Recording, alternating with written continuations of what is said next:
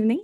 So important topic today, particularly from the point of view of spotters and, exam, where you do get skeletal dysplasia. At least one of these cases figures in every exam, whether it's DNB or it's MD or DNRB.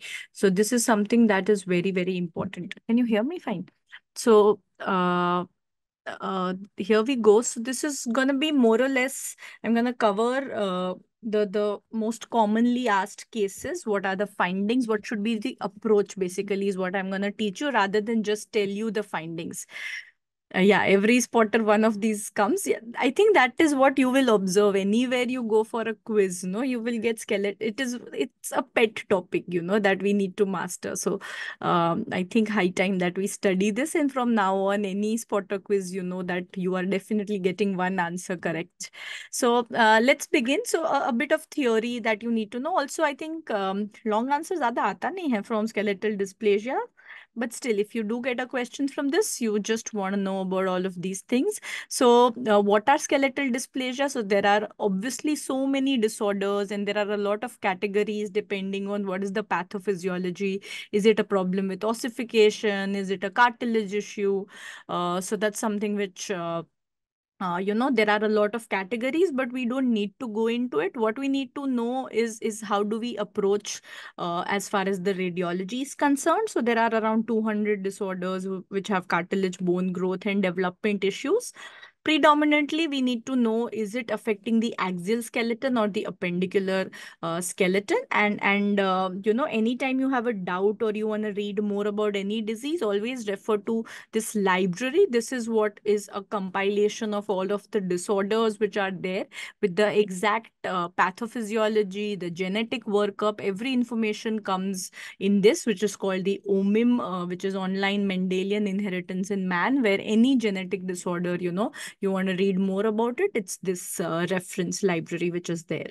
So, any skeletal dysplasia child will be worked up in three aspects. One is the clinical examination, like for example, if we take mucopolysaccharidosis, we want to see what is happening to the IQ, what are the dysmorphic faces, what is happening to the corneal clouding, So that is the clinical workup. What is the cause of mental retardation? Then you have the genetic workup, where the confirmation happens, where you send in the genetic workup that this is the gene we are suspecting. What is the problem? Is it treatable with an enzyme or a genetic, any sort of a genetic treatment? So that's the second aspect. And then comes our main role, which is to analyze what are the findings.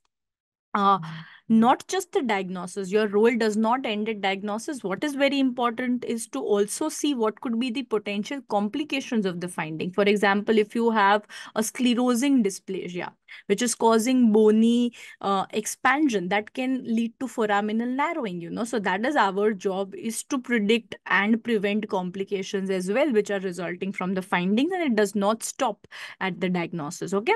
Yeah, PDF notes will not be downloadable. You'll be able to see it in app only, because a lot of these are images, so becomes a bit of a copyright issue if you make it downloadable. That's why, can't make it downloadable, but you can definitely read it in the app anytime you want. So, just a nomenclature thing you want to know, which is the difference between dysplasia and dysostosis. So, dysostosis is something which is related to abnormal blastogenesis, whereas this is because of a mutation. Now, dysostosis, we consider it to be like a sequence, okay? So, this is going to be static. Whatever is the problem which has happened during embryology, that's how it's going to remain. And it can be individual or it can be multiple bones.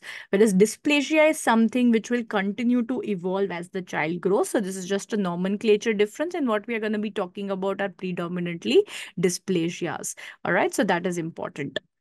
This is very important from your exam point of view. And again, in Viva, especially first years, you will be tested this a lot, that what are the x-rays which are included in a skeletal survey, and you need to know this, because the clinicians are just going to write skeletal survey, query dysplasia. Now you need to tell the radiographer that what are the x-rays which are to be taken. So this is a very important list you need to remember. So we take a skull AP and lateral view. Thoracolumbar spine, entire spine is included in AP and lateral.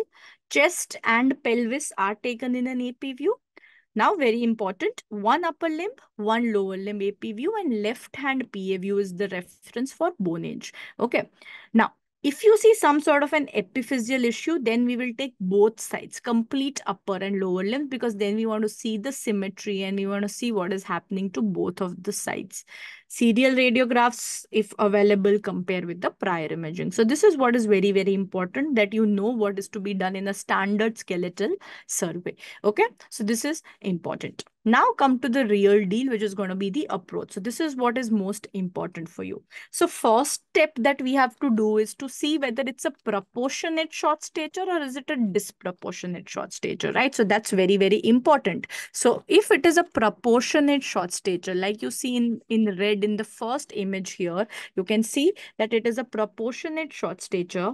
Then what do you do next? So the first step in evaluation of a short stature child, and this is something that the clinicians will also assess. So proportionate versus disproportionate is the first step. If it is proportionate, what do we do next? Anybody wants to tell me kya karna hai? Do I want to do a skeletal survey here? Don't want to do a skeletal survey. I only want to do the bone age assessment. How do we do the bone age assessment? What one X-ray will you ask for? Left-sided wrist. So this is where we take a left-sided wrist for bone age. Why? Because if it is proportionate short stature, now what are the causes here? So what I want to know here is what is happening to the what is happening to the bone age versus chronological age. So if bone age equals chronological age, what is the likely diagnosis? Something that we have studied in pediatrics. If it is equal, मतलब scope ही कम है. Bone age is equal to chronological age. This child is going to remain short. Why? Because parents are short. So this means that this is familial short stature. So this is familial short stature where it is equal. But if your bone age is lesser than chronological age, means there is scope, right? It is pathological. So here what you need to remember are two causes. One, it is constitutional. Constitutional delay is the most common cause of short stature. So this is something which is the most common cause, wherein the bone age is still lesser, meaning there is scope. Abhi bhi scope hai, height बढ़ जाएगा. It is just a constitutional delay, or this is where the hormonal issues come in. So any issue like hypothyroid, or you have growth hormone deficiency, so any endocrine abnormality comes in here. So this is what you want to remember, that my only job in a proportionate short stature is to do the bone aging, right? So this is done. Real skeletal dysplasias will present as disproportionate short stature. So this is where you kind of narrow down that are you in the short stature story or are you in the skeletal dysplasia story. If it is disproportionate, now we are definitely sure that it is a likely dysplasia and we got to do a skeletal survey. So this is where my next step is going to be a skeletal survey. Here there can be two kind of disproportionate short statures. One is a short trunk. So what you see in this first baby schematic is a short trunk dysplasia. The prototype of a short trunk dysplasia is mucopolysaccharidosis. Okay. On the other hand, what you see in this second baby here is a short limb dwarfism. The prototype of a short limb dwarfism is achondroplasia, right? So this is the approach in a gross child. So this is the first thing. This is what clinicians are doing. What are you doing now? So let's say we have a short limb dwarfism. Now we need to see, is it proximal bone, is it distal bone, or is it the extremities or the acral bones? So if the proximal bones are shorter, like in this case, you can see that the femur here or the humeri are shorter. So what is this called? This is called as rhizomelic shortening, isn't it? So this is what we call as rhizomelic shortening, and rhizomelic shortening is seen in one achondroplasia. That's the prototype here.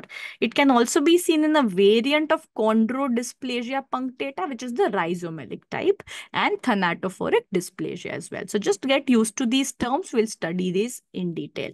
Then you have mesomelic. Mesomelic shortening means that the distal aspect is shorter. Proximal shortening नहीं है, distal shortening है. इसके दो rare subtypes है और दो rare examples है. Ellie-Van-Creveld and Robinoff syndrome. Ellie-Van-Creveld will also have a short thorax, will also have a narrow thorax, and can also have heart disorders. Okay, so this is mesomelic. And then I have acromelic. Acromelic means the hand. You can see here that the hands are going to be shortened, and uska naam hi hai acromicric dysplasia. Very, very rare. Okay, so this is how we have to approach short stature in general.